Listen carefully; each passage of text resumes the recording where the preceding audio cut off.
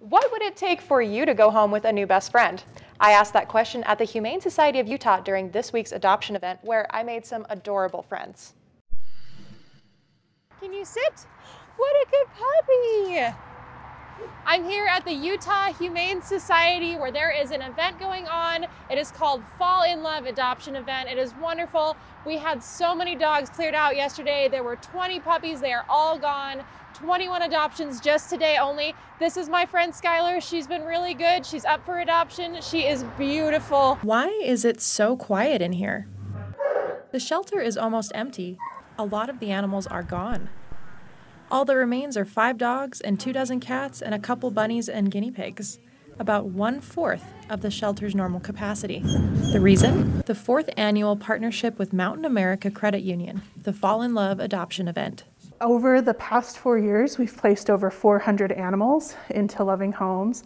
And so our hope is that we'll add, probably another 100 to 150 from this Monday to Friday. The goal is to get all of the dogs, cats, bunnies, guinea pigs, hamsters, gerbils, ferrets, and chinchillas home for the holidays.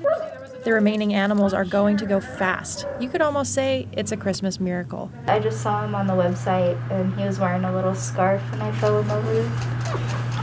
Normally, adoption fees can range from between $25 to $600 due to the fact that the Humane Society is a non-profit that receives no government funding to maintain its facility. The sponsorship Mountain America provides removes a lot of doubt and financial worries with this event, and the animals are grateful.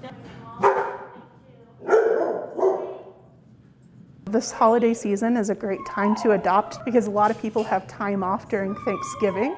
So bringing a dog or a cat or even a rabbit home gives you a little extra time to help get them settled before you head back to work. As you can see here, Skylar has warmed up to me quite well, me and Murphy here. We're having a wonderful time. If it's time for you to bring home a pet, adopt, don't shop. This has been Emily Roberts-Jones reporting for Universe Live in Murray. That is such an endearing story. I might have to go adopt a dog this Christmas.